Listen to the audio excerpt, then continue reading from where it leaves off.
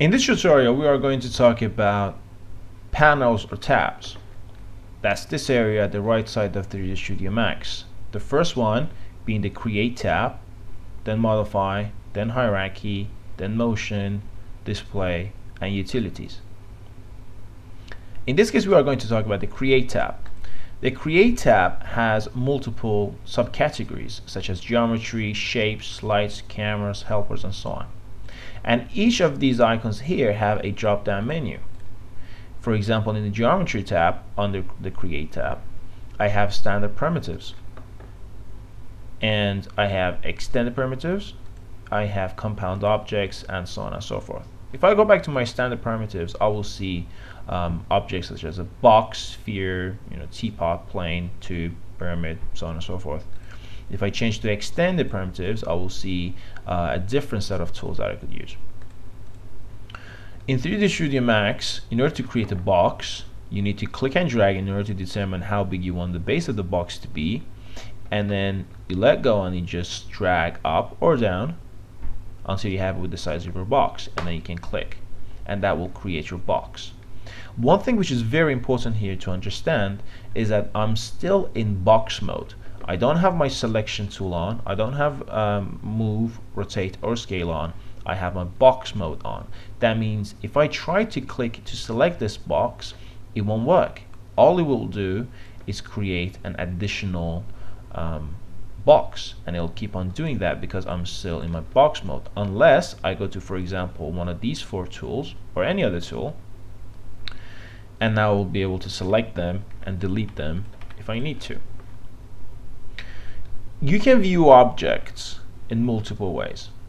You can view them in shaded mode. It tells me right here that I'm in shaded mode, and I could change that by pressing F3 on my keyboard. That will change it between shaded and wireframe.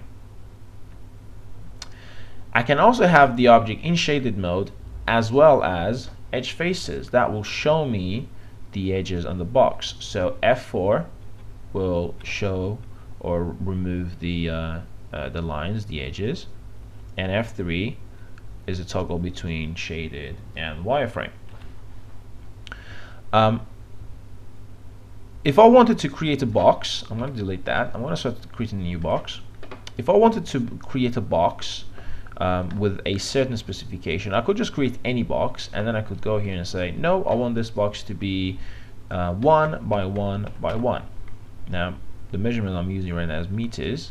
You could change these measurements if you wanted to. In order to do that, you would have to go to Customize, Preferences, Customize Unit Setup. And then over here you can choose whether you want to use metric, and if you want to use metric, would you want to use millimeters, centimeters, meters, or kilometers.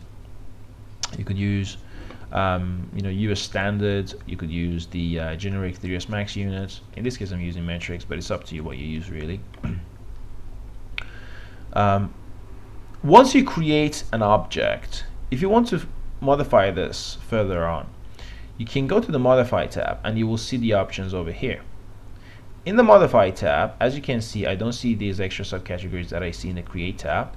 So I'm going to go to the Modify panel, and over here, if I wanted to change the length, I could say 1.5, 1.3, 0.5, and I could enter those numbers there. What we also have, I'm actually going to change this back to 1, 1, and 1. What I'm going to do now is add length segments. At this stage, in my shaded mode, if I start adding length segments or width segments or height segments, I will see no changes. This doesn't mean that nothing's happening. This just means that I'm not seeing what's happening. The reason is I'm in shaded mode. If I was to press F3 to go wireframe mode, I can see that these segments have actually added extra lines.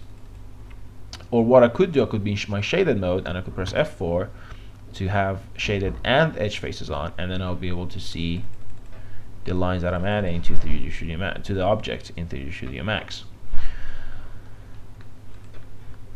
Different objects have different primitives. I'm going to delete this box and I'm going to create a sphere.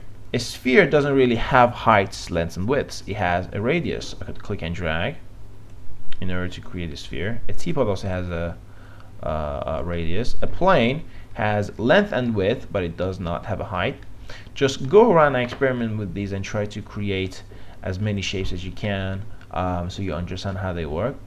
And just make sure once you have an object selected and you create a box, for example, if you want to select the box, you can't just select it while you're in box mode. You will need to, for example, go to your move tool and select it first through that.